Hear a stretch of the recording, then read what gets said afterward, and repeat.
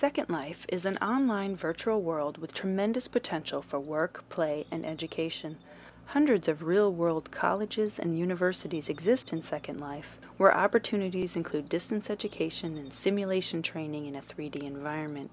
But to experience any of it, every user must create an avatar.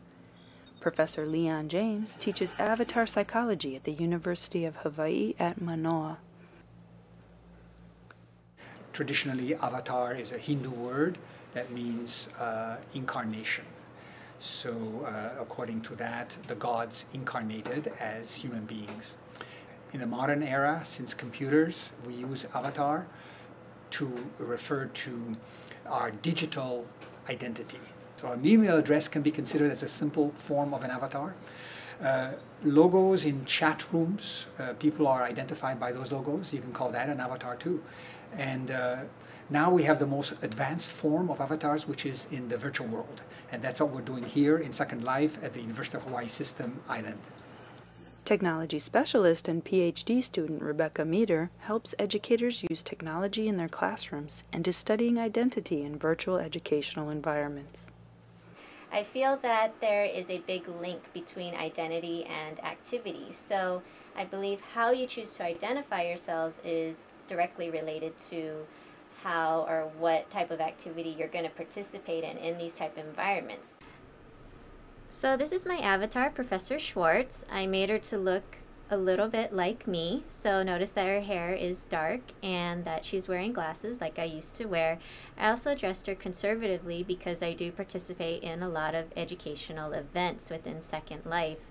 I want to put on a professional persona and to be taken seriously within this type of environment. People are visual creatures, and a lot of times how people will react to you is how they view you and how you look. A lot of times when you go into Second Life, you are made out to be this 21-year-old model. There has been a complaint from people who are older that there are not a lot of customizable skins, hairs, clothing that reflect their generation or how they look in real life. So that has been a big complaint. Minority ethnic groups are underrepresented in this virtual environment. So a lot of times it is hard to find, I guess, particular skins, clothing that would pertain to the group that you would like to represent within your avatar, the particular ethnicity that you would choose to portray as your avatar. There is also that limitation for those who do not want to define themselves solely as male or female.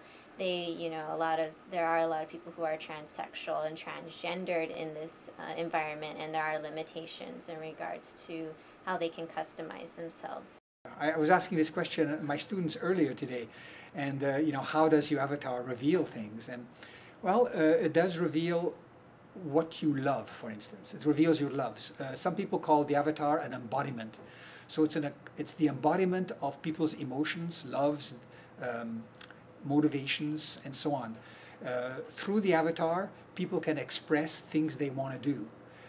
The avatar performs interactions with others, collaborative interactions, so that people are able to achieve various projects even though they're not physically present with each other.